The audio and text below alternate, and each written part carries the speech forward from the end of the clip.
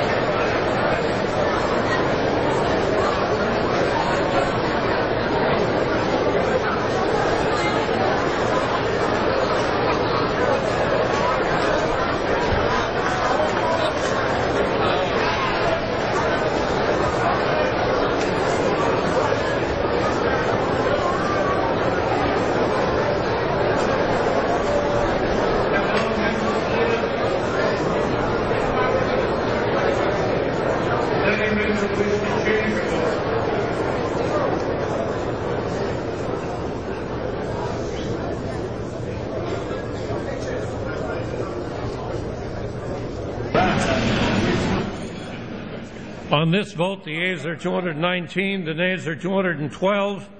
The motion to concur in the Senate amendment is adopted.